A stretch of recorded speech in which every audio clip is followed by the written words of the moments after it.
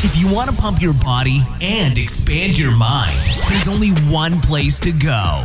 Mind Pump. Mind Pump with your hosts, Sal DiStefano, Adam Schaefer, and Justin Andrews. What's up, everybody? It's Mind Pump, your favorite fitness and health podcast. Now, I'm one of the hosts, and I'm still self-quarantined. There's only 2 more episodes that you're going to hear where I'm calling in from the phone, and then I get to see my best friends in person again to record in our studio. But anyway, in this episode, we answer fitness and health questions asked by listeners like you. And the way we open the episode is by talking with each other about our lives. We talk about, the current events. We mention our sponsors. So here's the rundown of what we talked about in this episode. Now, we start out by talking about the stimulus package that was passed by Congress that's supposed to help us all out with the economic repercussions of this coronavirus pandemic. Then we talked about a guy who started an airplane company last week so he could get a $10 million bailout. Brilliant. Brilliant. We talked about the Neuralink. Elon Musk is saying that that's moving ahead. We talked about Tiger King on Netflix. That is a crazy, crazy show. We talk about the presidential election and what that may look like if we're all still stuck at home. We talk about Rise supplements and how they're crap. We talk about one of the fears of the internet. I guess they're talking about how some companies are just can't handle the bandwidth now that everybody's at home streaming videos and stuff like that.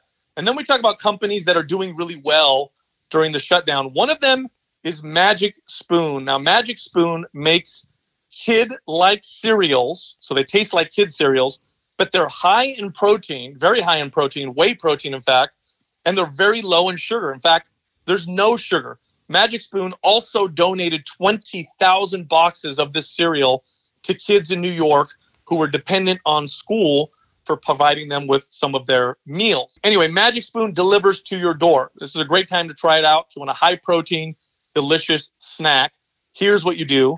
Go to magicspoon.com. That's MAGICSPOON.com/mindpump, and you'll get an automatic discount. You'll also get free shipping because you're listening to Mind Pump. And don't forget to use the code Mind Pump for all of that. Then we talk about how they may be using the blood from coronavirus survivors to heal people who currently have coronavirus. So that's kind of cool. We're turning into vampires. And then we talk about how we are missing vegetables. Vegetables are sold out everywhere, and how we're relying on our Organifi Green Juice. I've been taking that 3 times a day to make up for it. Now, Organifi makes organic supplements, including a green juice that tastes amazing and provides you with lots of phytonutrients, and they even have some ashwagandha in there, which is really good for stress, anxiety. Anyhow, you get 20% off all their products because you're a Mind Pump listener. Here's what you do. Go to Organifi.com. That's ORGANIFI.com/Mind Pump. Use the code Mind Pump and get 20% off. So that was the intro portion, about 41 minutes. Then we got into the questions. The first question was, how do you guys get your kids to eat healthy? This is a very difficult subject, so we talk about our strategies at home. The next question, is it bad to extend all the way in pushing movements like shoulder presses? Should I lock my arms out? Because I've heard that that's a bad thing. So we talk all about full range of motion versus partial range of motion, the pros and the cons. The next question, this person says, look, when we're finally allowed to go back to the gym, how do I get back into lifting heavy without hurting myself? So we talk about strategies of easing your body back into heavy workouts. And then the final question, this person wants to know what the pros and cons are to artificial sweeteners. Also, 4 days left, everybody. There's 4 days left for the MAPS Anywhere 50% off sale. Now, MAPS Anywhere is an at-home workout program, requires minimal equipment. All you need are resistance bands, a broomstick, and a pull-up bar. And you can have a phenomenal muscle-building, fat-burning workout at home. Remember, the program includes everything. You log in, you got the blueprints that tell you what to do for the day, how many reps and sets, what the exercises are, and then you can click on the exercise and watch demonstrations so you know how to do the right form. This program, 50% off. It ends in 4 days. To take advantage of this promotion, go to mapswhite.com. That's MAPSWHITE.com and use the code WHITE50 for the discount. That's WHITE 50 without a space. Hey, so I have to correct something that we were wrong on that we talked about, I think, yesterday or the day before. Impossible. No. Yeah, I know. Well, I wasn't wrong. You were wrong. I was wrong. Yeah, so I have to correct it for sure, right? Dude, Adam's been waiting for a moment like this. No. So remember, I told you the $2 trillion bill that just got passed. That is the largest stimulus package in history. It was more than 2008. So Wow. this is the most we've ever seen in history. And on that note, I like what is it? I'm gonna give the credit to The Hustle did this. I thought this was really cool. The Hustle actually broke down what's allocated to what out of the $2 trillion stimulus package. So individuals and families, it'll be dispersed $301 billion to direct assistance. So individuals who earn less than $75,000 a year will get a $1.2 thousand check. 1.2 thousand. Yeah, so 1,200. That's how they wrote it. Families will receive. Sounds like a lot. Families will receive. Yeah, that's probably why they wrote it that way. Families will receive an additional $500 per child. Assistance decreases for people who earn greater than $75,000 a year and stops for those who earn $99,000 plus a year. So if you make $100,000 a year, you're fucked. You don't get nothing. $350 billion in loans are earmarked for small businesses, so they'll be available through June 30th and forgiven for businesses that keep paying their employees. So companies with less than 500 employees can access loans up to $10 million to pay their staff. But many small businesses say they're already running into problems getting financial assistance and say they could go under before the new rescue money is doled out. Number 3, unemployed workers will get $250 billion in benefits. So unemployment assistance will increase by $600 for the next 4 months. Benefits will extend for an additional 13 weeks and will apply to non-traditional employees like gig workers. And then for $500 billion in loans and other aid will be set aside for corporations, states, and local governments. So $454 billion of the money will be available through a fund controlled by the Federal Reserve. Oh yeah, we trust them. Yeah. The rest will be set aside for specific industries, including $29 billion for passenger and cargo airlines. Jeez. State and local governments will get $150 billion. When news of the deal broke yesterday, the Dow Jones rose more than 11%. Wow. You know, this is so crazy. It's like for example, you think of the loans that they're going to give to businesses, and if they keep paying their employees, they get forgiven. How are they going to control all that? And I feel like that could be something that could be totally taken advantage of. Yeah, and it will, just like any welfare, right? There's going to be people that absolutely need it and deserve it and use it to keep themselves just afloat and their head above water and survive and keep their employees. And then there'll be many that bunch of shucksters out there. Will take advantage of it. Like I said, like you see with welfare. Well, so hear me out, right? So I read an article that I thought was satire. I thought it was a joke, but it's actually true. And quite a few people have done doing that. So there was a man in Indiana who started an airline company last week so that he could get $10 million bailout. No, he did not. Now I thought, oh, this is a joke. There's no way. No, it's real, and he's not the only one. He's not alone. There have been 25 new airline companies started in the past week, and over 50 cruise ship companies. Oh, that's some bullshit, bro. So smart though. I mean, what do? You buy 4 planes. Yeah, but can't you check the date of when they formed a company and be like, no, like this is complete bullshit. It's hilarious. Half of these companies are headquartered in Florida, so and the other half in Florida. In Bermuda. So they interviewed this guy. So this guy is purposely doing this, and he's not like lying about it. He called. You know what he called his airline company? What? Bailout flights. No, he did not. Like just straight up. It wasn't. This isn't from The Onion. Like this has to be, dude. No, this is a real. He's actually doing this, and he says this is no joke. They interviewed him. I swear to God, I'm reading this article right now, and I think he's doing it, on purpose to try to to kind of make fun of the whole thing, you know, or come up on 4 or 5 planes. Well, that's what he says. He says they interviewed him, and it said that he already has plans. What he wants to do with the $10 million paycheck. They interviewed him. They said, "What are you going to do with your $10 million if you get a bailout?" He says, "Hookers and booze." He did not say that. Yes, he did. Who is this guy? Wow. But again, there's been 25 new airline companies started in the past week. As soon as they heard. As soon as people hear, there was rumors free that money. There was rumors that the cruise lines and the airlines would have to be bailed out because, again, too big to fail, right? Yeah. So that was as soon as people started hearing that, probably 3 weeks ago, whenever it started. Yeah. I mean, what a smart strategy, though. You go buy 2 planes on credit, and before your first credit card payment is due, you've already got a stimulus package out that bails your company out because you have a quote unquote airline business that's never probably flown a single person fucking anywhere, but because you started it up before the bailout, you now can get your $10 million that you can now pay off your jet.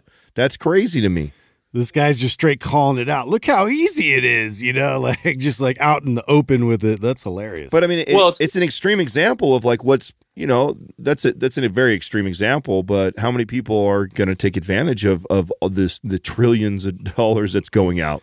Yeah, that's the unfortunate part. Oh, so many people are going to take advantage of it. It's like what they're doing right now. Arthur Brooks used a great analogy. He said it's like they're flying a helicopter above us and just throwing money out to try and fix the problem. And I get why they're doing it. I definitely think that in many cases this is probably going to be a good thing. But all these bailouts of industries and all this money, it's not going to be without its own repercussions. You know what I mean? It's not like there's no side effects to this medicine, right? That we're taking. Because where's this money coming from? It's literally, where's the value of our dollar going to be after all this? It's printed out of thin air. So I think that maybe investing in like gold is probably going to be a good idea. Because what happens when the dollar goes down? I don't know, but so many governments are doing this. Is it even going to matter? Oh, yeah. Will it just bring everybody down at the same time? Yeah. Yeah. Is the whole world it's crazy. I know in where was it? I can't remember where it was. I think it might've been San Francisco where they're trying to pass a law where everyone's going to get 90 days of, rent forgiveness. So that's one thing. I know in Italy, they were mortgage companies were letting people not pay their mortgages for the next couple, months. Yeah, that makes sense to me. Yeah, but there's going to be some repercussions to all of this. There's got to be. This has got. I think I read that that unemployment or claims or something like that is like the largest ever. Ever. Yeah, it surpassed 08's big crash. It surpassed Great Depression times. Like it's been, the unemployment rate went up so hard and so fast in just a matter of 2 weeks. Yeah. It was 3 million is what filed for unemployment. I think the highest before that was like 200 something thousand. The all-time highest I think was 600 something thousand. Do you guys find yourself, I'm sure I'm not the only one, do you guys find yourself going back and forth between like, this is the right thing to do, we got to do this, and oh shit, we're going to cause more problems. Like, this is worse. All the time. Yeah. I'm wrestling with it back and forth. Like, how are they going to remedy all this, especially the economic impact? Well, the truth is, I recognize this is far above my pay grade as much as I love economics and I like paying attention to that. I have no idea what's going to happen. I have no idea if this is the right move or it's the worst move. Yeah. It's hard to say. It sounds pretty fucking scary though to just infuse $2 trillion into our economy in hopes, and I like Arthur Brooks' analogy. It's just like dumping it out of the plane and hoping that the right people get a hold of it, but in reality, a lot of people that don't need it or shouldn't get it, and a lot of it's probably going to go to waste. And you have to ask yourself, what will the ramifications be from that? Well, meanwhile, Elon Musk is still operating at full speed, and innovating and doing crazy things. Did you see, like, so Tuesday, I guess, he announced that, like, by next year, he's going to be able to implant a chip for this Neuralink into human beings. And he's already done this with a monkey successfully, and the monkey's been able to control computer with his Neuralink. So that's pretty insane. Like, I'm, and of course, his whole motivation with this is to basically get ahead of this whole AI thing and the scare. Like, he wants us to be able to have this symbiotic relationship with it, with this Neuralink thing. But the early adopters, man, like, who's gonna, like, take that chance right now? That just seems so crazy and out there for me. Dude, it sounds like end of times. Like, it started with the plague. Yeah, right. And then this crazy thing, and then all of a sudden now we're advancing, to new levels we've never seen. I don't know. We've been watching Westworld, and it makes me think too. Like, obviously they make an extreme, like, oh shit, this is how bad it could get. But then there's another part of me too that, like, when you're that far in the future and you're looking back at even our time and how we, like, freak out about kids being on social media and texting all the time and no one calls or talks to each other.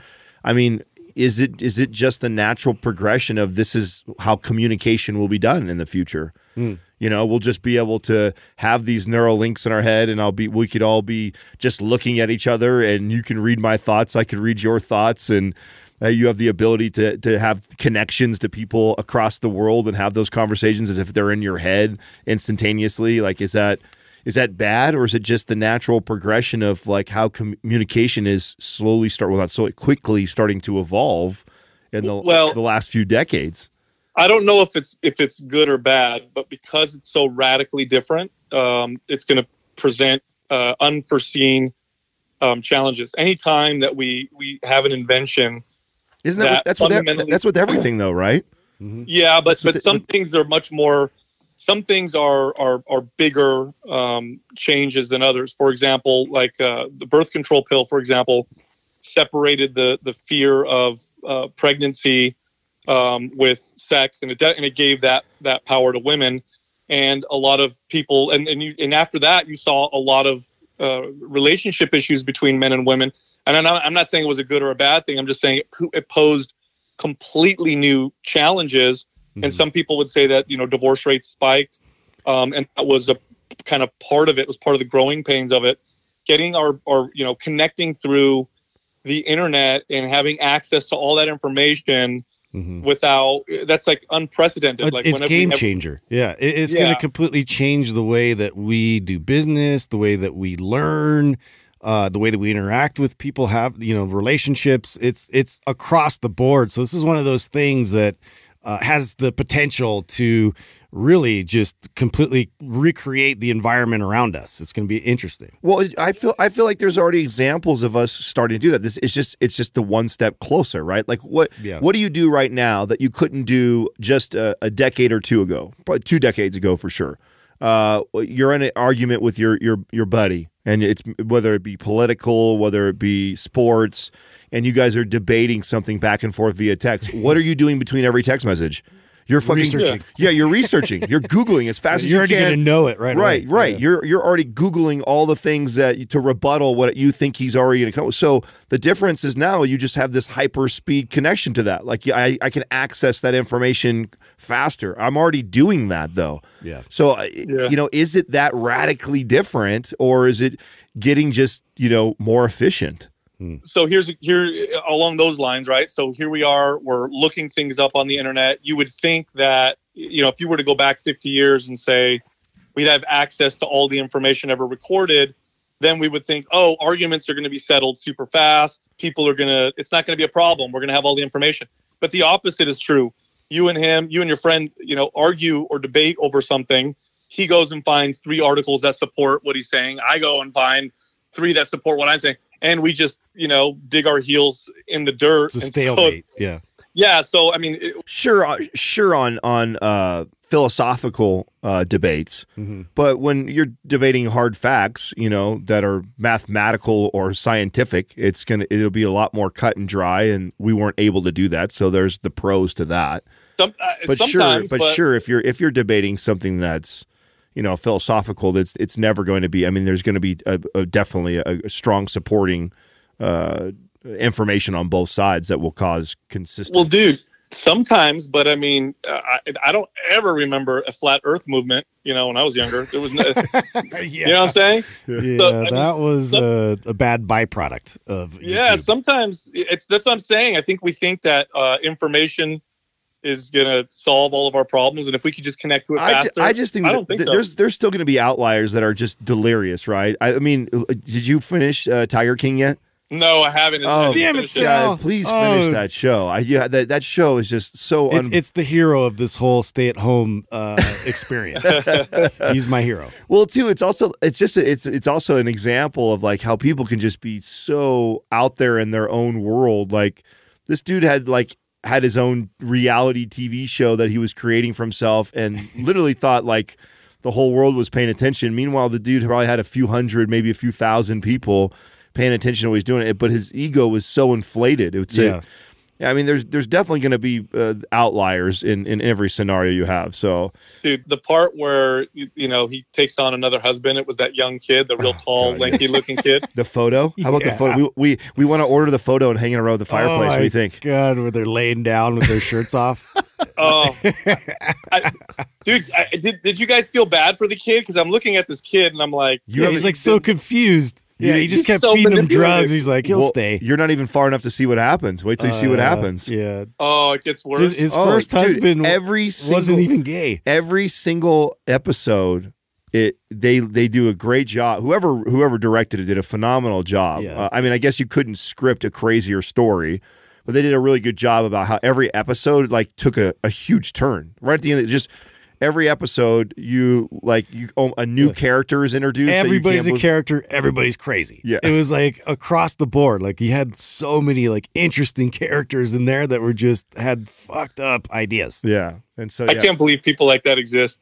I love it. Yeah, it's fun to watch. It felt like an eight series part of Jerry Springer that just never ended. Yeah. And here's your cousin. Hey, who's really your dad and your brother. We can save your arm, or you can just amputate it. Yeah, amputate it. Woo! Best decision I've ever made. Hey, so I was reading an article about the election, and I didn't even think about this. If this whole thing is still going on by the time the election is coming around, I didn't even think about this, right? So most votes happen at booths. Oh yeah, they were talking about having to maybe postpone it. Well, they were also talking about passing something that you could take it virtually now. Yeah, that's part of the debate right now. So that's scary because of hackers and shit, right? Yeah. Well, they're talking about doing it by mail. You're right, because it was done, the way that it's decentralized now, it's really hard to mess with, you know what I mean? But if it was all virtually, could you imagine the way people, because you remember how people were when Trump won, or even go back when Bush beat, what's his name? And there were all those debates that had to go to the Supreme Court. Yeah. Gore. Yeah. Or Gore. Yeah. So imagine if it's all virtual, and people don't like who won, and it was really, really close. They're going to be like, oh, it was totally faked, and oh my God, that could cause some serious problems. But they're talking about maybe doing it by mail because so many of the people that work the booths are over 60. Oh yeah. And this can be crazy. And if they postpone it, that would be a bad thing. Yeah, they're not going to want to do that. Yeah, they're going to want to. No, dude. Yeah. Well, what do you think's so bad about them postponing it?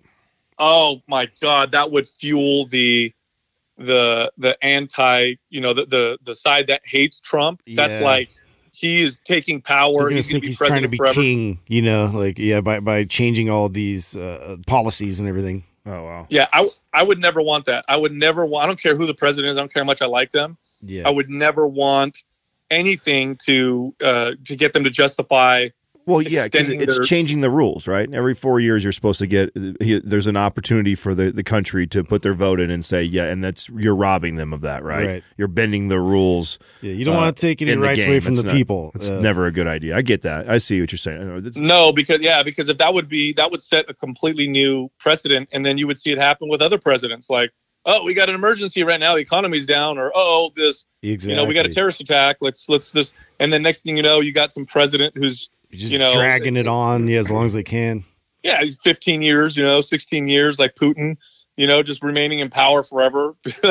Yeah. No, that scary. would not. Scary thought. No. You speaking of clown world here, did you see that Jeremy Buendia is now tied with Rise Supplements? I'm so glad you brought this up. Yes, dude. You remember we brought up Rise Supplements like a couple years ago when they first pivoted, and I told everybody that was a Shreds pivot, right? Yeah. The SEO marketing manager guy from Shreds, when Shreds went under, pivoted and opened up Rise Supplements, and right away I know Joey Swole was a part of it, so my guess would be that he's a silent partner who's probably wise enough not to put his name on it, but is invested in it or connected to it somehow because he was the first knucklehead of the Shreds group. You found a new gullible candidate. Yeah, it's like so fitting. Buendia would go some more with a company watermelon like that, BCAs for everybody. Like his 9th supplement company he's been tied to since he's been competing. But this is the one. This is the one's gonna stick, dude. This is the one. This is the one that got me to look like this. Actually, you got this. I really hope that guy is saving his money and investing it, because his moment in the pan, his flash in the pan moment, that's going to end at some point. And then he's going to be screwed. So I really hope he's saving his money and taking advantage of it. It happens for a lot of these young guys, man, especially with and I think we see the rise and fall faster now, right? I mean, because you can become famous overnight on social media and, go from somebody who's got a few hundred people paying attention to you to all of a sudden millions. Boy, does that really inflate your ego in so many ways, and also give you this false perception that you actually know how to run a business, because by default, when you have that many eyes on you, I mean, you could be selling anything or doing anything, and as long as you're getting 0.5% on millions of people, you've got a viable income right now.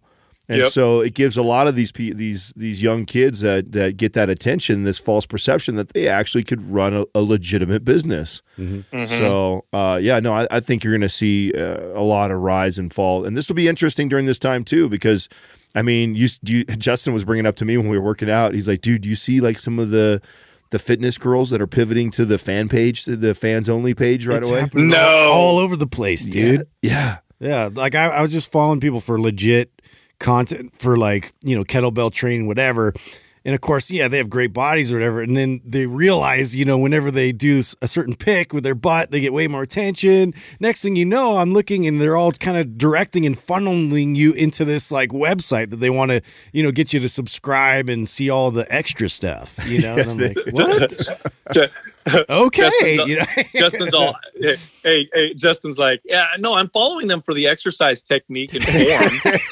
And then, come on, man, weird. It was legit there for a bit. So I paid the $19.99 to find out if she had more impressive kettlebell moves. They're still doing the good exercises, just without clothes. Yeah, right. That's all. No, the IRS has been going after all these these types of business, these cam girls and this whatever. Oh, are they? And you know who's trying to tax them, right? Yeah, trying to tax them. You know who's reporting them? Guys that are angry they paid 6 months membership and got to see not what they wanted. Yeah, all these disgruntled exactly. Yeah, of course. Who else would it be? Dudes. Yeah, all the guys that she's told me I was her favorite. She's my girlfriend. Yeah, she just got you. To That's pay. it. That's it. I'm 1-800-IRS. I'm telling them, you're screwed. I wonder if we will see. I wonder if we'll see a lot of that go under. I mean, you got to think that there's a ton of these girls that aren't paying taxes on this income. I'm sure it's a hustle through PayPal's and the whatchamacallit. Well, it's definitely a way to make money right now. Yeah, while everybody's at home. Yeah, well, it's going to be interesting to see how many people actually pivot to that. Imagine you're hundreds of thousands or millions of people watching you, and you're a hot fitness chick, and now all of a sudden you're confined to home, and nobody's buying anything that you're selling, and so Pornhub's doing well though, so maybe that is. Maybe they'll go that crushing right now. It must be. They're hitting record numbers. Apparently, they are.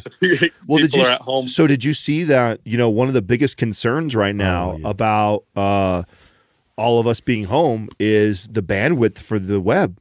Yeah. Everybody's using it right now at the same time. Think about it. Have you already had issues? I mean, I've already had issues with us streaming Netflix and stuff like that. I'll go, sometimes, like, especially when it's like at 5, 6 o'clock at night when probably most people are sitting down after dinner to watch a movie or show. Sometimes it takes a while for it to load. Phones really slow in certain time, and it's I'm sure everybody's starting to feel it getting bogged down, and they're scrambling to find ways to open it up for more traffic, more people. But that's like one of the big no way. Yes. I haven't noticed any of that, but so what you're saying then is not necessarily like the whole internet, but rather these companies like Netflix who are unable to provide this service to as many people because I mean the internet was being used like crazy before. It was just just so much volume, so much traffic at once. I don't think they've ever had before, and so like the back end, I'm sure is like it's not running as optimally as it used to. Right. So your companies like you're saying Netflix, the Sprints, all the streaming services. I if I understand it correctly, like, they allocate a certain amount of bandwidth that they're utilizing to run their community, and they have enough analytics that, we have, 10 million people that are subscribers and users at the average rate of this many hours. Okay, we need this much bandwidth to manage that. But that's getting blown out of the water right now for all of these companies because everybody's home and on their phone or on their TV streaming. Yeah, I wonder if Netflix and companies like that, if their revenues are going to be if they're going up right now, if they're going to be making more money because of this, what's going on? Gotta be, dude. Yeah, gotta be. Yeah. I mean, I got to think the streaming services are killing it. The food delivery services are killing it. Oh, dude. So, I talked to our friend, I don't want to say their name, but I talked to our friend who is an investor with our sponsor Magic Spoon. Mm-hmm. Uh-huh. And they're crushing. They're selling boxes left and right because people are afraid to go to the grocery store, and, Magic Spoon is kind of comfort food. It's like it tastes like kids cereal, but then it's also high in protein. So it stores well for a long time too. So yeah, dude, they're selling like crazy. Did you guys hear what they did in New York City? Yeah, I was gonna have Doug read that. I know I read the article, and then Doug had it. So do you have it in front of you? Yeah, so they teamed up with Rethink Food New York City and the Food Bank of New York City, and they donated 20,000 boxes to children in New York who no longer have access to school lunches. That's right. So badass. Yeah. You don't even think of that, right? You don't even. I didn't even consider that school is out, right? Okay, so kids aren't in school, but a lot of parents rely on the school lunches to feed their kids. Yeah. And so now they're not at school, they're at home. They don't get those school lunches. The parents might, be financially strapped on top of it. That's got to be a real tough situation. So I thought that the fact that Magic Spoon donated 20,000 boxes, that's a lot. Yeah. No, that's actually one of the big concerns with a lot of public schools right now. I mean, my buddy who's the principal at a public school over in the Valley, that's like one of their biggest stresses is that I think he told me like over 60% of the students rely on meals 1 and 2 from the school. Yeah, because their household doesn't make enough income to feed the kids 3 to 4 times a day. So the schools carry a big part of that burden, and so obviously with the schools shut down and everything going on, they had to pivot and find ways. They're getting food donated, and they're out there with trucks and fold out tables, and then the kids are still able to come and pick up meals. Dude, kids are going to be, when school's back in session, Timmy's going to show up like, 5 pounds of lean body mass, all jacked from his high protein, cereal that he's having twice a day or whatever. Yeah, ready for recess, man. Yeah, just jacked or whatever. How are your kids? How are your kids doing with all this? I know I see Justin and Courtney every day, constantly getting onto this, trying to wrangle the kittens around. Yeah. Well, as the listeners know, I'm self quarantining. I think either tomorrow or Saturday or at the latest Sunday, I'll feel like it's going to be safe because I'm just being over cautious, right? To go get the kids because they're with their mom right now, and she's losing her mind. She like, I know. I can imagine. she sent me a message, and she's like, I think you're fine now. Come get the kids. I can't take this anymore. Yeah. You know, Yesterday, because the homeschooling's tough. Yeah. it's Really tough. of course. Especially if, like, in your ex's case, where she's also still trying to work, right? So I can't imagine trying to work and then it's a full-time job to be a teacher. So to try and be a teacher and working your job at home, and it's not something that's your love and passion, obviously, because you're not a teacher. I can't imagine how stressful and how many parents are going crazy right now. Yesterday, when Justin's kids were at the table working on their stuff, that I hear them all yell in the dining room, "Oh my God, a bobcat!" And I get up and I walk over the window, and there's this bobcat running through the snow, like from our house over to our neighbor's house, and we're all kind of watching it. I actually videoed it; it's on my Insta story. But this bobcat went into the neighbor's garage, and so we're like, do we go over there and tell them that? I think that's the right. That'd be thing. a nice surprise, going into your car.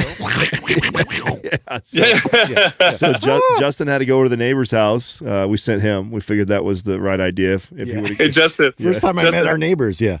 Justin, what's the bobcat sound? What does it sound like?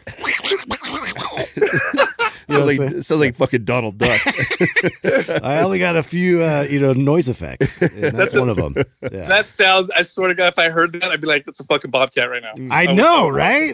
Nailed it, dude. For sure. I would 100% think that. No, my daughter's having the most difficulty because, I've talked about this before. I always stress to my kids, like, hard work. So I don't tell them, I try not to say things like, you're so talented, you're so smart. Instead, I say things like, wow, I can see that you really worked hard at that. And I can see that you tried hard, because I want to emphasize, working hard, because, life is going to pose challenges, and hard work is, having an attitude that you're a hard worker is better than thinking that you're talented, because at some point that'll get challenged, and then, that'll kind of crush you or whatever.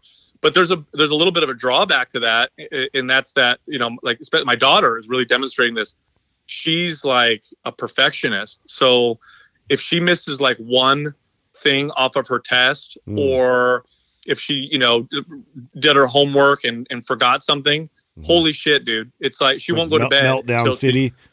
Well, she just won't go to bed until she gets it all absolutely perfect. And I'm like backtracking right now. I'm like taking some steps back, and I'm trying to like talk to her about the benefits of, being calm and how to handle stress, and how that is going to, contribute to her success. Like, I don't need to push that kid at all. She pushes herself.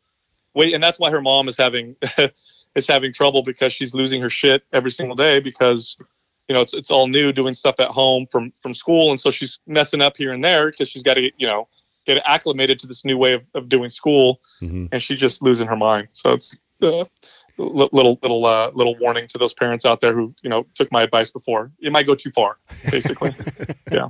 Hey, did you guys have you guys heard how they may be using the blood from people who had coronavirus and recovered? How they may be using their blood to treat other people? I heard that from like their antibodies that they formed. Yeah, so it's an old approach. It's according to this article. So I read this article. This is from Scientific American. Great publication, by the way. So if you like science and you like to get deep into things, you got to check them out. But they're saying hospitals in New York City are gearing up to use the blood of people who have recovered from COVID-19 as a possible antidote for disease.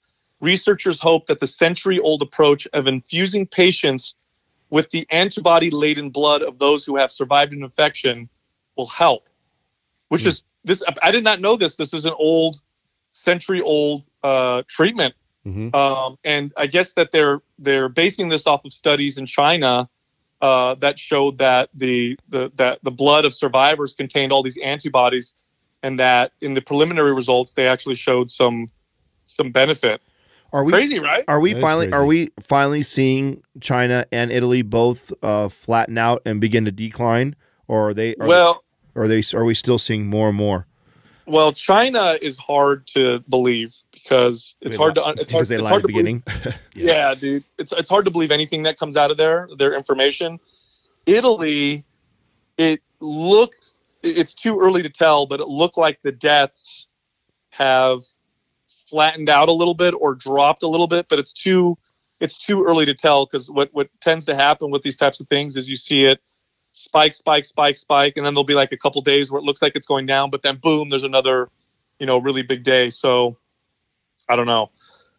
We'll see. I hope it's reached its spike already though. Yeah, it's hard to say. It's hard to say right now. Even like us, it's hard to say what's happening. I mean, we're at I think we just passed over 1,000.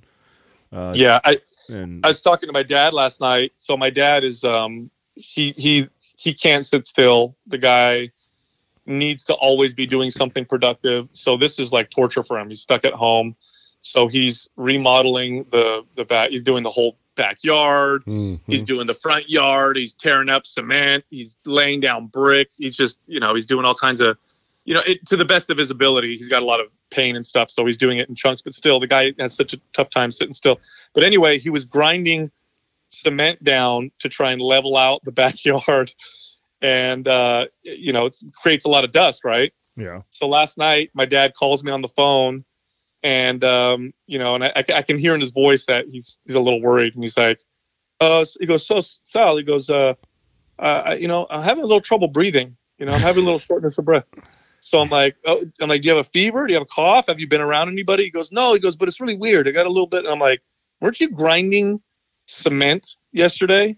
He's like, yeah. And I'm like, I think it's the dust. I think it's probably I said, I totally get my hypochondria tendencies from my dad. But anyway, we're talking about this. I'm trying to calm him down. So I pulled up some statistics just to give him a little bit of perspective, Mm-hmm. And these statistics help me out too. Again, I'm not making light of anything, because I still think what's happening right now, we got to be careful, and it could be very dangerous. But I pulled it up for him and I said, look, there's been 1,000 deaths due to coronavirus in the entire United States. It's probably going to go up. But as of right now, there's 1,000 deaths. Between October to February, there's been between 30 to 50,000 deaths from the flu. So I said, just to give you some perspective, we weren't walking around super, super paranoid and afraid of the flu, and that's killed, 50 times more people. And I said, not to make light of it, you still got to be careful and all that stuff. I said, but our fears can really get the better of us, especially right now. And, because he, breathed in some dust. Now he's like, oh my gosh. Oh yeah.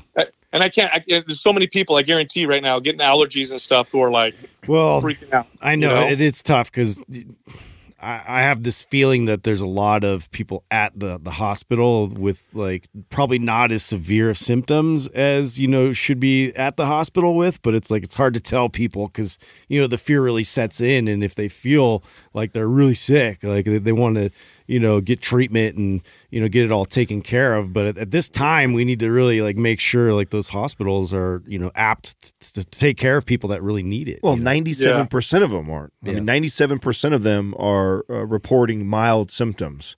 And those are the people that are reporting, which these are people that have been told they have it, which means they've tested, which means they probably more than likely came into a hospital to get tested. So 97% of the people that are going to the hospital, that are overwhelming the hospitals right now, have mild symptoms. So it's still only 3% of them that have the severe symptoms.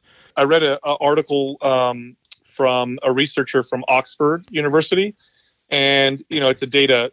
This person analyzes data, and they came up with a theory that this virus has been circulating for much longer than we think. That it might have been circulating, back in January or even December or November, and that there's far more people who've already had it than we realized. And that actually makes me feel a little bit comforted if that's true. Right. I feel good if that's the case. Then I feel like, okay. Yeah, there's probably a lot more cases of people recovering, from earlier. But yeah, that is somewhat comforting. I read the same article, and I remember I was talking to my two best friends, and we all went through this thing when we came up to Tahoe 2 months ago.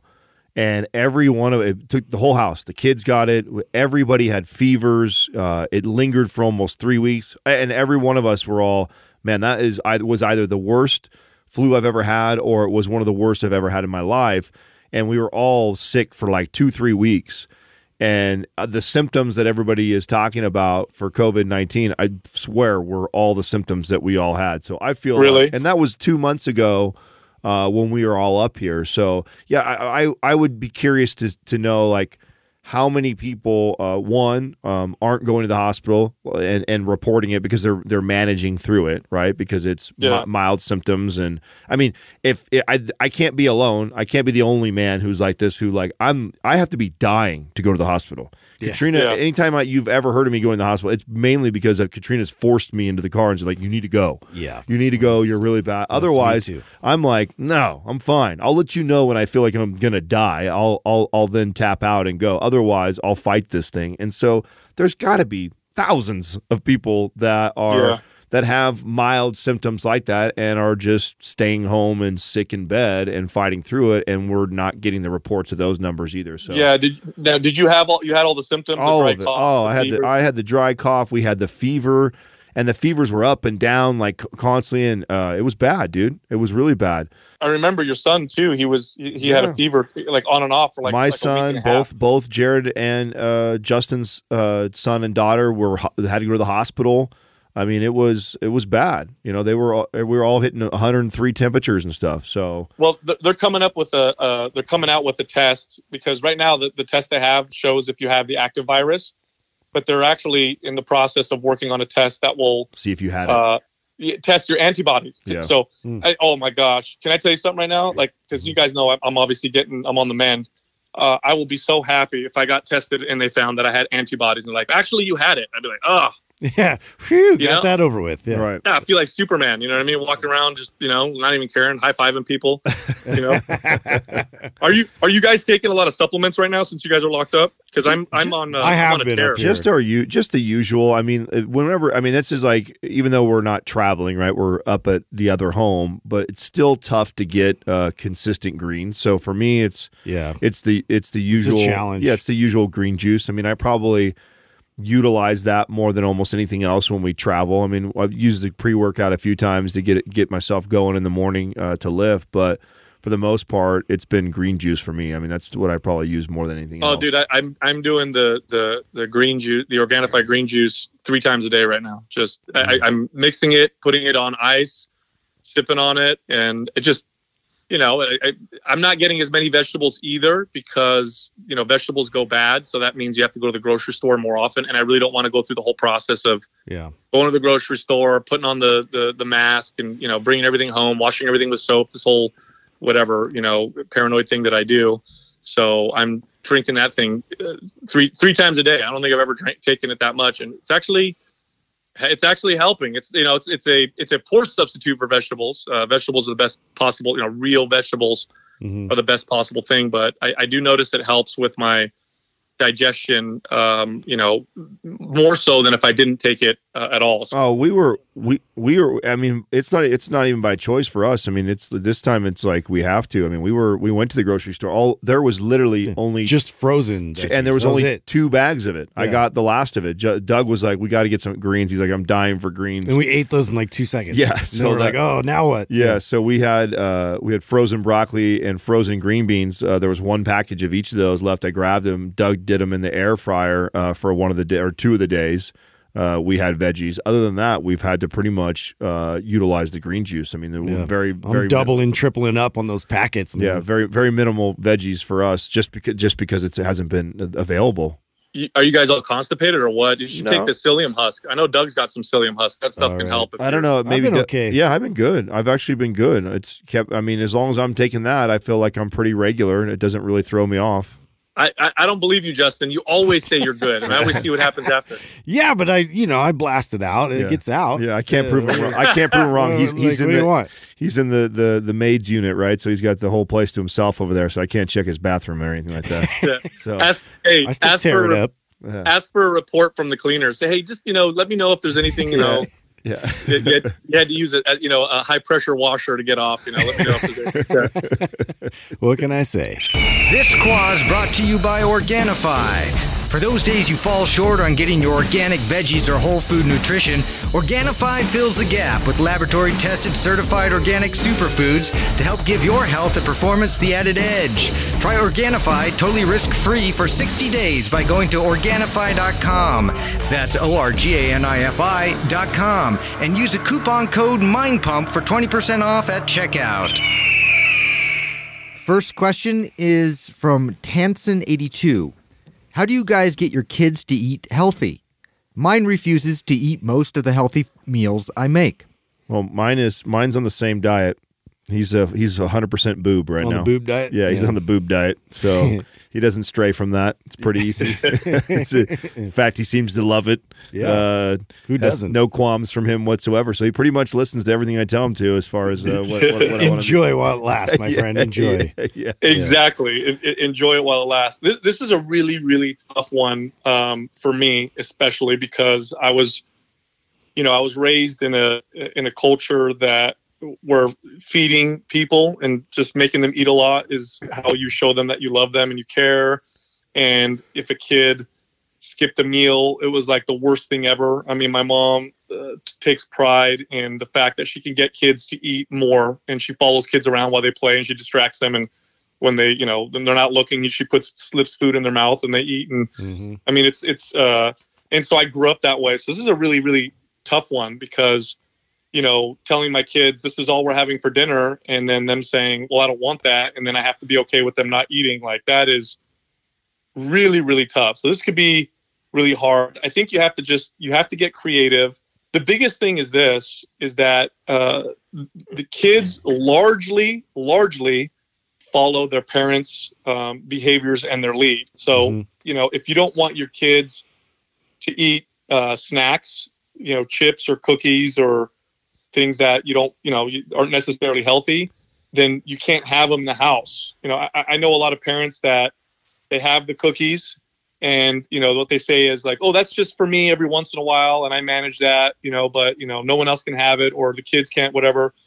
It's harder to deal with that than just not having it in the house. If it's not there, it's not there. So if your kid gets up and says, I'm hungry, I want a snack on something, then you say, okay, go look in the fridge and eat whatever you want. And if their options are a cheese stick and apple, and peanut butter, then that's what they're going to choose if they're really hungry, because that's all there is. The one strategy that Jessica really helped me with, and this one was a tough one for me to adopt because it was so different, again, from how I grew up, was feeding the kids in order of priority. So let's say we have, let's say our dinner consists of vegetables, meat, and maybe some pasta or some rice or something like that. We're going to serve the kids the vegetables first. And, I'll make sure it's a reasonable amount, so I'm not pushing it too hard. And reasonable is different from child to child. So with my daughter, it's a lot less because I know she really doesn't like certain vegetables. With my son, I can give him a little more. You might have a kid that is so reluctant to eat anything that what you put on their plate is like one broccoli, something like that.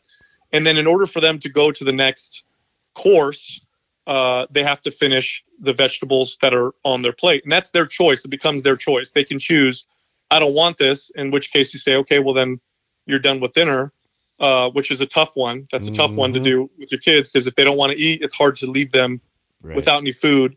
But it actually does work if you're consistent. So you put the vegetables, and then they finish that, and then you give them the next priority, which would be meat, and then they finish that, and then maybe the rice. And it depends on the kid. Like if you have a kid who loves meat but refuses to eat any type of carbohydrates, or refuses to have vegetables, then maybe you leave the meat last, because they're going to eat that no matter what. So I know that this order can change from family to family. For my kids, it tends to be vegetable, meat, and then, starch or carbohydrate. It tends to be in that order. Now I have no experience with this yet, but I do have a question that's related to this for both of you that I'm curious about, because my theory is that a lot of this starts now. For me, and I was joking, the only thing that Max is not eating is the boob. We've introduced foods. We started introducing foods about a month and a half ago. And, he gets we'll take a avocado and a piece of banana and it gets, blended together, and then she feeds him that, or it's blueberry and spinach. And so we've introduced foods like that, and we puree it ourselves and feed him like whole organic foods. And my theory is that if we stay consistent with feeding him that way, as we've introduced these certain foods, and then as he starts to progress, we'll keep him eating like Katrina and I eat, that the struggle hopefully will be a lot less than what a lot of parents claim. And what I wanted to ask the two of you, because you both have two and that are different ages, do you feel that you were like this with one better than the other? And do you see a difference in their, because they're now both of you have grown kids that have been eating their foods for a long time now. Do you see a difference in the way you raise the two of them and then how their eating behaviors are today? I have to kind of go on record and kind of correct myself with this as well. And I was talking to Courtney about this because we were so focused on our firstborn, for sure, like doing everything to the T, like blending all the whole organic foods and then like freezing them and then being able to, feed them just like once they were able to eat like real foods. And I was under the impression that that was sort of like to the wayside, which she corrected me and was like, no, we did the same thing with our youngest. And what we've actually found is they're completely two different personalities. And that's something that's, not really something we could have accounted for. So it's two completely different strategies that we've had to apply with both our kids.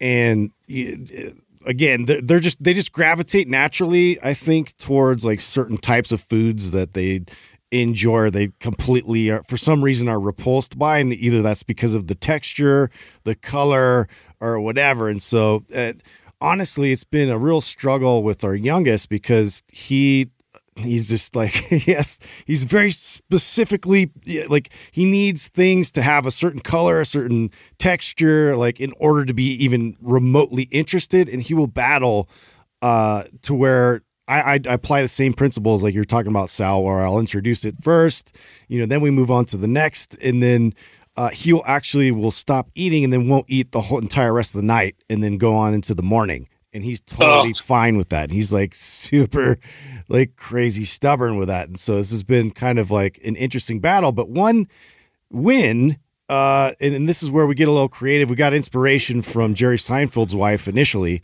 She wrote this book that was helpful with introducing ways of sort of ninja-ing vegetables into certain types of foods and being able to sneakily kind of add that in.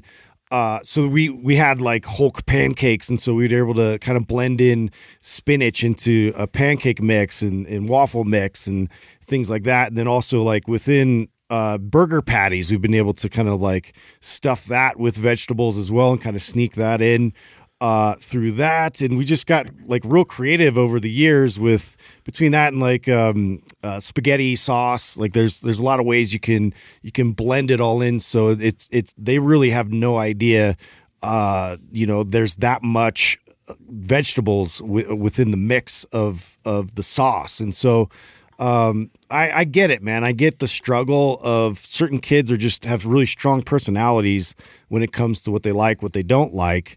But it really is about the parents having consistency. And so we take ownership of that. If like we're inconsistent, it shows in our kids. Like the way we eat, like if they start kind of going off track, it's because we've been going off track and have been introducing things in the house. And so it's a reflection of, I guess, like us, and then also like just trying our best to sort of move, especially our youngest, move him along on his palate in terms of like, okay, well, let's introduce peppers. Let's introduce, these other types of vegetables we think he'll be able to, be cool with now, and then kind of build upon that.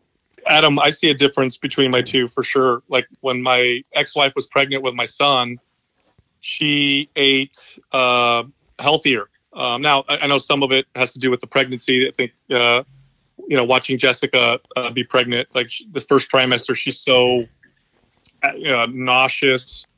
and apprehend, like, so many foods just disgust her. So it's hard. It's really hard in this first trimester to eat, foods that you would consider healthy.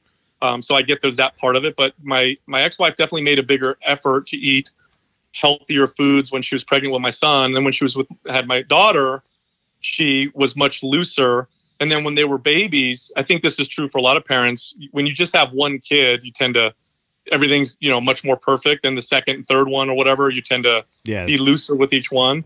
So it totally happens. Yeah. And so my son, his palate is, he likes, we joke around, like he's got the palate of an old man. Like he likes very diverse olives and fish, and he likes, healthier foods. And then my daughter, she definitely gravitates more towards bread, starches, and sugar. So I see that difference there. And this is just my own kid, so I don't know how much of an impact that had with, what her mom ate when she was pregnant, and then, how we fed them as kids. But man, this is a really tough one. This is a tough one for me. I mean, I'm here I am, a fitness expert or whatever, a health ambassador. But Right. I grew up a certain way, and it's so ingrained in me. And then the other side of it is I don't want to push too hard. Yeah, you don't want them to rebel. You don't want them to rebel. They'll get a complex about it. You don't want them to rebel when they get 18 and then all they eat is gummy bears and fire Cheetos, because dad never let me enjoy anything like that. Right. Or I don't want them to develop, body image or food image issues because their dad is always on top of them, about what to eat. And then to make it even more challenging, when my kids go to their grandparents' house or they go stay somewhere else. That's the biggest challenge. It's all out the window. Mm-hmm. So, my point of saying that is you also got to be, because I know we have a lot of fitness fanatics listening. It's okay. Like, be kind to yourself. You don't have to be super crazy strict because it could be a nightmare. Kids' bodies are more resilient than adults are. They can get away with not eating as perfect. Now in my 40s, if I eat, a bunch of garbage, I pay for it big time. When I was a kid, I could eat a bunch of garbage. I'd go trick or treating. I'd come home and I had no governing on how much candy I'd eat in one night. I literally sit there and eat as much as I wanted. If I did that as an adult now, I'd probably have to go to the hospital. So, their bodies are more resilient than adults. So, be kind to yourself. But the vast majority of your kids' behaviors are learned from watching the parents. That's the vast majority of anything you're trying to teach your kids. How you are yourself is the big chunk of, how they're going to be, for sure. Next question is from Spoil Me Silly. Is it bad to extend all the way in a push movement like a shoulder press? People keep telling me not to lock out, but if I don't extend all the way, that's not a full range of motion, right? Bodybuilders, kind of popularize this, right? Where they're like, keep the tension on the muscle and shorten the rep and that kind of stuff. And I can see some value in that, especially for bodybuilders who are very, very developed, big muscles, and they've been training for years and years and years. But for most people, cutting your reps short is going to be cutting your gains short, 100%. Like a full range of motion, studies have proven this time and time again, leads to better strength gains. And, one of the reasons why you get better strength gains is the strength gains are spread out over the whole range of motion that you train. So if you stop your reps short, most of the strength gains you're going to get are going to be in that short range. If you train in a full range of motion, then you're going to get strength gains in that whole range of motion. And then, of course, studies show that you build more muscle as well. I think the big caveat to this is when you do full ranges of motion is to not rely don't let the weight sit on the joint. Don't let the joint support. Well, that's the real issue is how you're distributing the force, right? So if you have good control and you're able to then stabilize properly with your shoulder blade kind of like activated, and you're activating your back muscles, your lats and your rhomboids, and you're able to then kind of transfer a lot of that force down through your arm in the lockout position, so it goes down properly through your back and it doesn't stop right at the joint. Then there is absolutely nothing wrong with the lockout, and that's something that people need to learn how to properly do that first and stabilize overhead before even going through with heavy loaded overhead pressing. And so these are sort of the prerequisites to like standards in order for you to even like attempt that exercise. Well, to that point, that's why I love the Z press. what you just said, because it helps take somebody who doesn't understand what you just said, and it kind of forces them to do that. Like Right. if you do a Z press and you press the barbell above your head and you don't fully lock out, it'll tip you back over. And in order for you to lock out and stabilize, all those muscles that you just listed off end up engaging and stabilizing. And so it really teaches you how to do that properly. But yeah, no, if you're locking out, as long as you're keeping tension in the muscles and you're not relaxing the weight on your joints, and there's a big difference in that. Like if you are relaxing and the joints are taking all the stress, you could probably hold it there for a very long time. If you're keeping tension in the muscle, your muscles will fatigue and you'll have to set it back down. And so just keeping your muscles tense, and that goes for every exercise, not just shoulder press. Yes. I mean, it can be bench press, tricep push downs. It could be squatting. You know, when you come up from a squat and we, come in the lockout position, you're not supposed to relax your body. You're supposed to stay tense even in the full lockout position and keep the quads tense, keep the glutes tense, even when you're completely locked out. Right. You want to remain active throughout the whole range of motion. So think of it this way, right? Imagine you're standing up straight. You can lock your knees and somewhat relax your body. And now what's supporting you are your joints. The ligaments of your joints are supporting you standing. Mm-hmm. Or you can stand and remain active where your muscles are active and supporting you. Now, locking your knees out and just sitting on your joints, I mean, you put weight on that, you're going to cause problems eventually. And that's true for locking out your arms or any other joint. You don't want the ligaments to support you, because ligaments have a finite amount of strength. They have a finite amount of elasticity, and eventually over time you can cause yourself big problems. Now muscles, if I remain tense and active, then my muscles will tell me when I can and can't lift the weight, and then I lower the weight if I need to, and the risk of injury is far lower. It's like when you watch Olympic weightlifters and they do, like really good ones, and they do like a snatch, and you look at their elbows at the top of the snatch and their arms are totally locked out and straight, right? Yeah. Because they're supporting a very heavy weight. But you ask an Olympic weightlifter, are you resting this on your elbow joints, or are you staying active and pressing out while you're holding the weight up? And they'll tell you, you better stay active. If you lock the elbows out and relax, you're going to have a hyperextended elbow. Oh, yeah. You're going to hurt yourself. So you got to stay active throughout the full range of motion. The problems with locking out come from losing that connection. That's where the problems come from. Yep. Next question is from Alexis Swayze. After all this coronavirus stuff blows over and gyms are open again, how do you go back to lifting heavy without injuring yourself? Geez, take your time. Yeah. Just take your time. Yeah, there's no rush. I don't think you can stress that enough, though. I think, I still learn this lesson every time I'm out of the gym for, a few weeks, because it's rare that I have more than a couple weeks that I take off. Maybe if I was really sick or an injury or something that kept me down for a month or more. But for the most part, if I take a hiatus, it's maybe a week or two that I take a hiatus from like lifting consistently. But it never fails how quickly the body adapts back the other direction, and how little of volume and intensity that I need to stimulate growth again.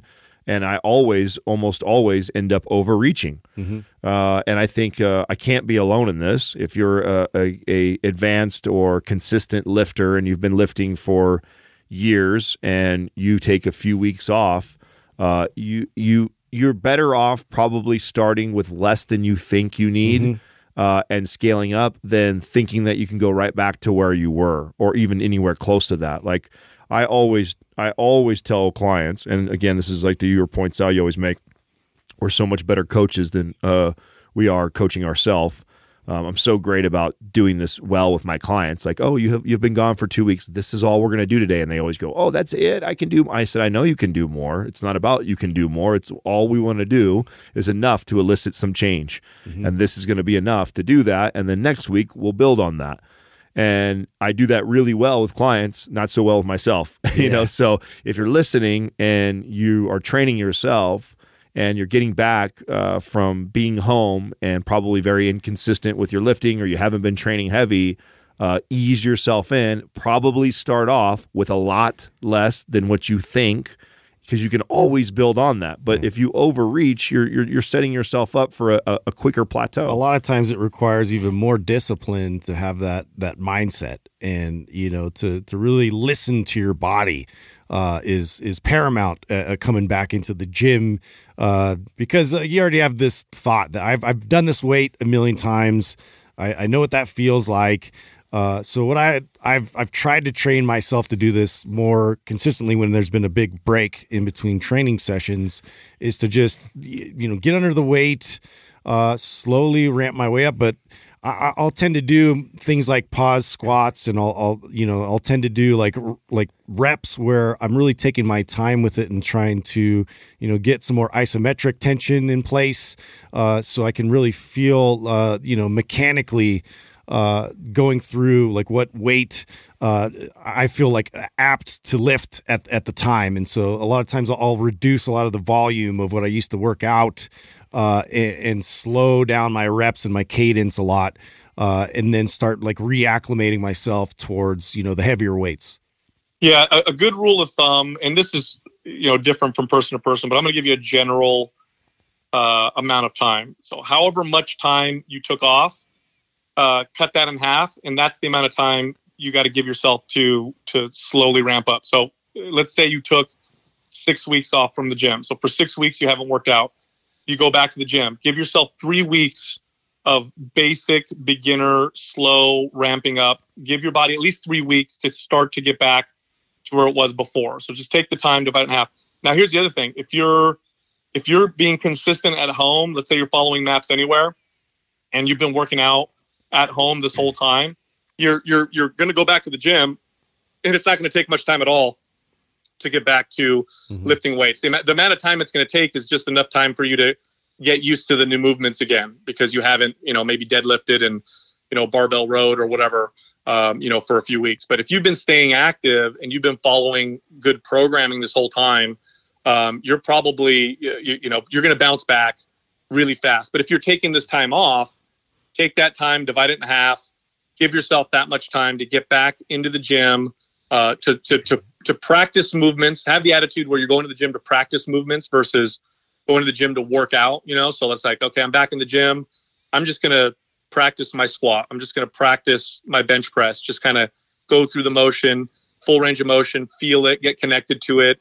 I've been off for 4 weeks, so I'm going to give myself 2 weeks of doing this. By the time you get to the third week, then you can ramp up the intensity again, see how you feel. This is how I like to use soreness. I don't use soreness for any other, gauge of my workout, effectiveness. It's not, I think it's a terrible way to gauge whether or not a workout was effective, but it is it's not perfect, but it's an okay way of telling yourself if you overdid it. So if you go back to the gym and you're like, wow, I'm exceptionally sore, like I'm way more sore than I normally get, you overdid it. You probably overdid it. So go way easier and try to find an intensity that causes you to feel either no soreness or just a little bit of soreness.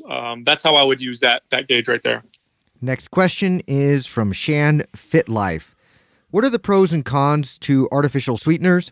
And is there one that is better than the others? Oh boy, big debate here. This has been an ongoing debate in the fitness space, the health space. I had an online it was like a story on Instagram debate with Lane Norton over this.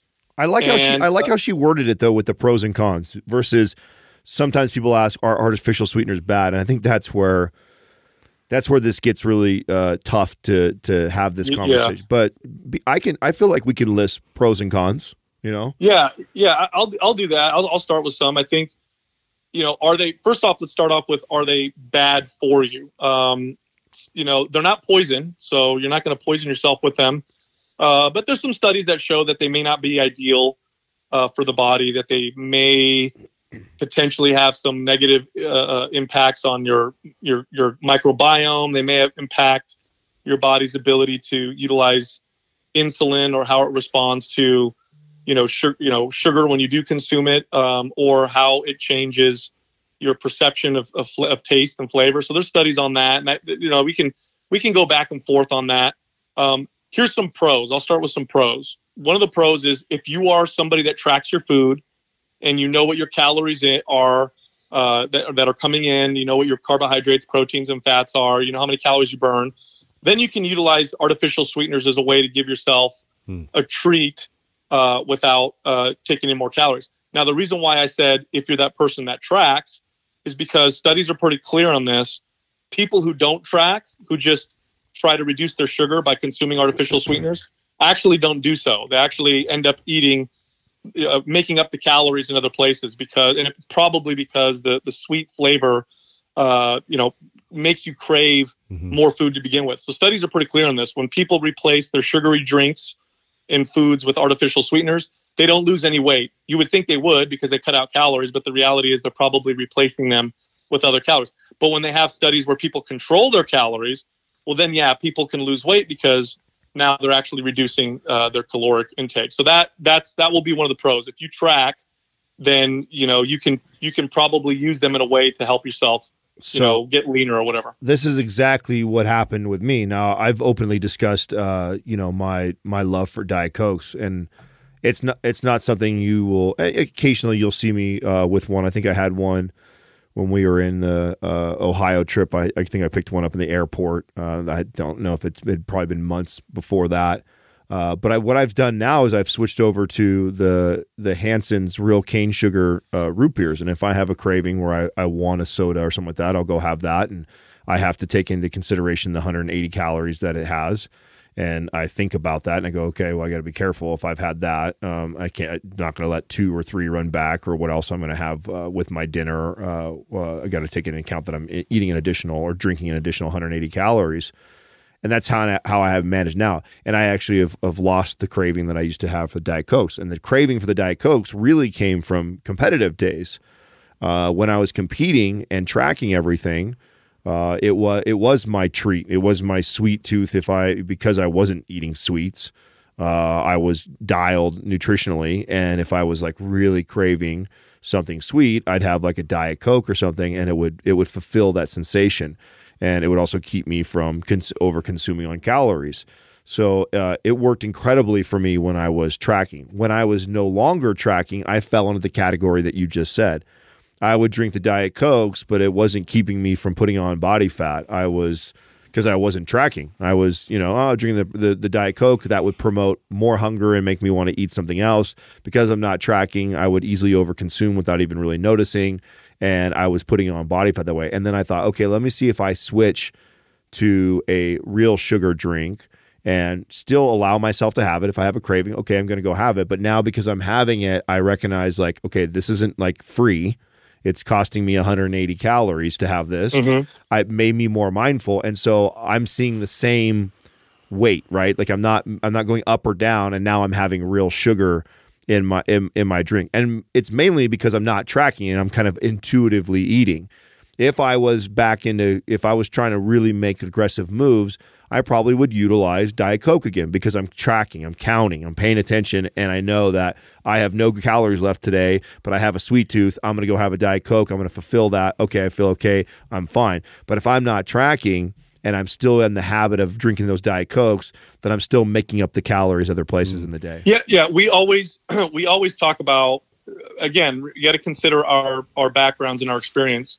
Adam, Justin, and myself trained people for 2 decades, coached people, worked with people. And what you learn through doing that is that you have to work with the behaviors, not the mechanistic, physiological aspects of food. Because if we look at it from a mechanistic standpoint, and this is what a lot of people in the fitness space do, especially a guy like Lane Norton, who's like super defends artificial sweeteners. The vast majority of his coaching is with competitive, bodybuilders, physique competitors, bikini competitors. Makes a lot of sense. It makes a lot of sense for those people. Now, somebody like Lane, does he have an actual hierarchy of like a difference between like aspartame versus stevia? Is there some kind of like list that he has in terms of like priorities for those? He says they're all fine. They're all the same? He says they're all fine. Yeah, as long as they're used, they're not abused, they're totally fine. But again, his experience is working with those people. Right. And so everything's very mechanistic, calories in versus calories out. Here's your macros. You're good. Now, the average person, that just doesn't work.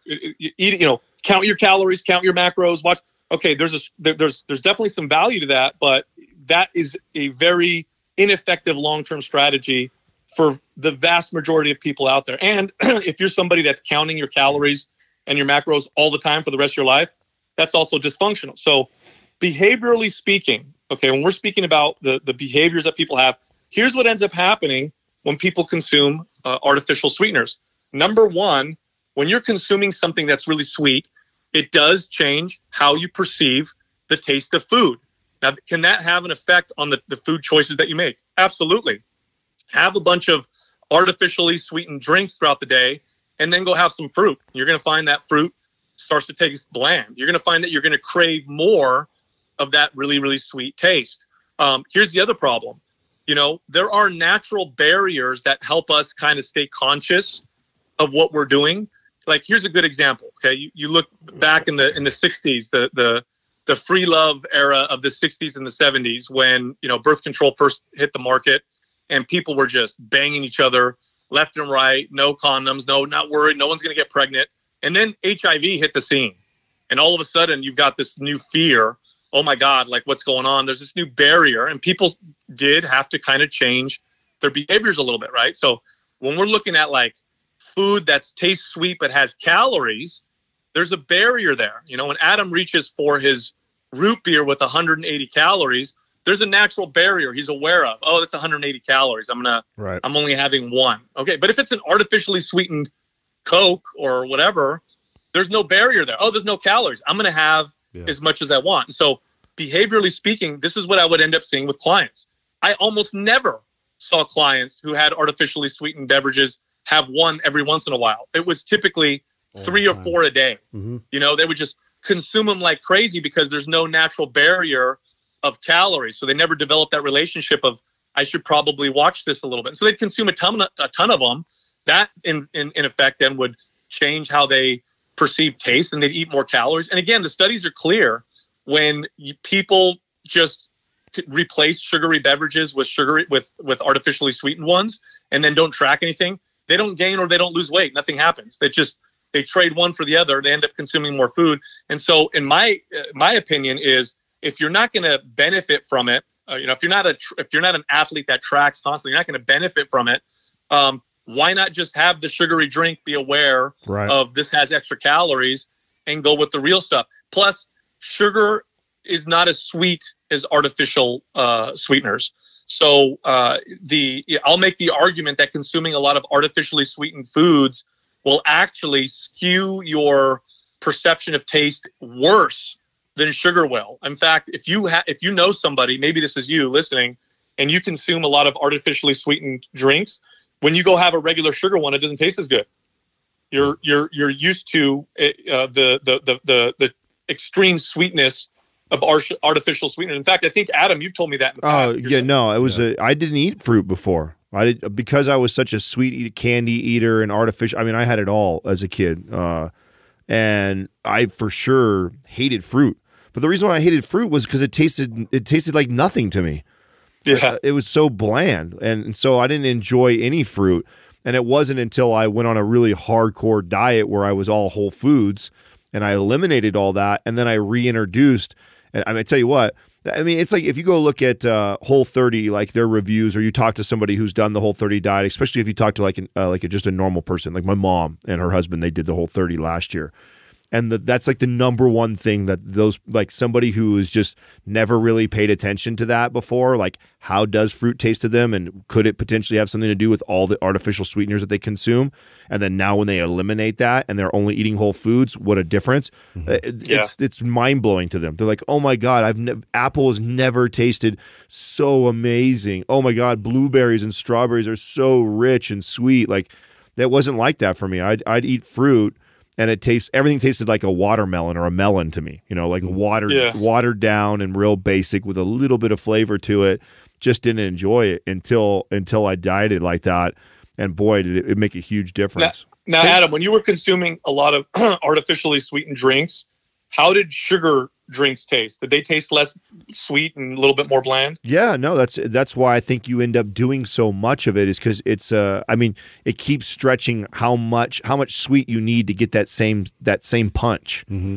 You know, I mean, you see candy brands do this all the time. I mean, I just saw somebody sharing like the extra sweet Sour Patches or whatever. It's like, Jesus, like the first ones Like weren't. it needs more. Yeah, like the first one wasn't. I mean, they're made of sugar. They're drowned in sugar.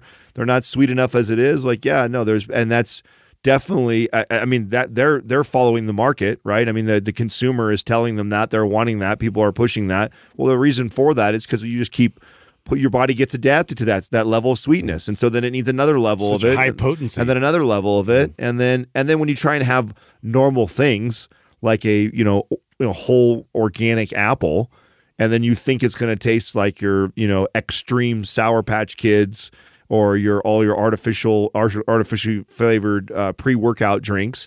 Like, no, it's not, because you've been consuming so much of that. The body's got adapted to that level of sweetness. Then you go back to having the same thing works for vegetables. Vegetables were very bland to me for the same reason. I felt like it because even vegetables have this kind of like natural, sweet tasting flavor to them when you have a very clean, pure palate. But when it's been doused with all these artificial sweeteners all the time, vegetables tasted like nothing to me. Both vegetables and fruit had a whole new taste for me after I eliminated the artificial sweeteners. Oh yeah, it's again, you want to be aware of how it's influencing your behaviors. You don't want to necessarily just look at it from a mechanistic standpoint and say, oh, it's no calories and the FDA approved it and therefore it's fine. There's no potential negatives. The vast majority of the negatives of consuming these things are how it influences your behaviors. And if you think of what's going to determine your success long term, it's all about your behaviors. I mean, it's really no different. It's literally no different than what we're seeing with young men and the rise of impotence, the rise of erectile dysfunction among young men. You're seeing 20-year-olds and 30-year-olds with erectile dysfunction, and you never saw that before. Now, why is that happening? Well, it's the rise of pornography. They're exposed to so much of this extreme stimulus that the real world is like the fruit was for you. It's bland. Yep. So you just want to be aware. So what does this mean? Does this mean the occasional, artificially sweetened, product is bad? No, that's okay. But you want to be aware of what it's doing. You want to be aware of overdoing it. That's a great analogy. You should probably use artificial sweeteners about as much as you use Pornhub. Wow. Yeah. Yeah. So for Justin, that's twice a day. Calm down. And with that, go to mindpumpfree.com. Go check out all of our free guides and resources. If you're stuck at home, you could do a lot of free reading on fitness, nutrition, and health. Get a lot of resources there. They're all totally free. Go learn a few things. There's some cool stuff there. You can also find the three of us on Instagram. You can find Justin at mindpumpjustin. You can find me at mindpumpsal and Adam at mindpumpadam. Thank you for listening to Mind Pump. If your goal is to build and shape your body, dramatically improve your health and energy, and maximize your overall performance, check out our discounted RGB Super Bundle at mindpumpmedia.com. The RGB Super Bundle includes MAPS Anabolic, MAPS Performance, and MAPS Aesthetic. 9 months of phased expert exercise programming designed by Sal, Adam, and Justin to systematically transform the way your body looks, feels, and performs. With detailed workout blueprints and over 200 videos, the RGB Super Bundle is like having Sal, Adam, and Justin as your own personal trainers, but at a fraction of the price. The RGB Super Bundle has a full 30-day money-back guarantee, and you can get it now plus other valuable free resources at mindpumpmedia.com. If you enjoy this show, please share the love by leaving us a 5-star rating and review on iTunes and by introducing Mind Pump to your friends and family. We thank you for your support, and until next time, this is Mind Pump.